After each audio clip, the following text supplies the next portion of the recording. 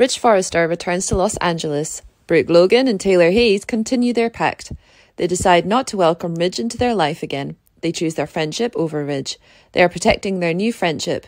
Brooke and Taylor's friendship goes strong on Bold and the Beautiful. They keep their agreement.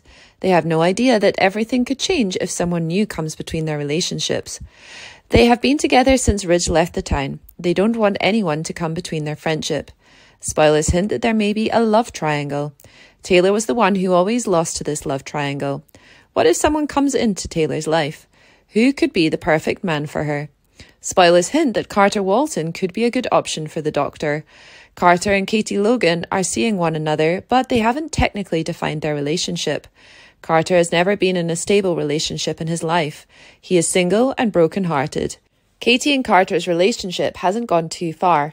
In fact, Katie made it clear that she didn't want him to friend-zone her. Recently, Katie is thrilled after knowing that Bill is not in love with Sheila. She's overwhelmed and kisses Bill.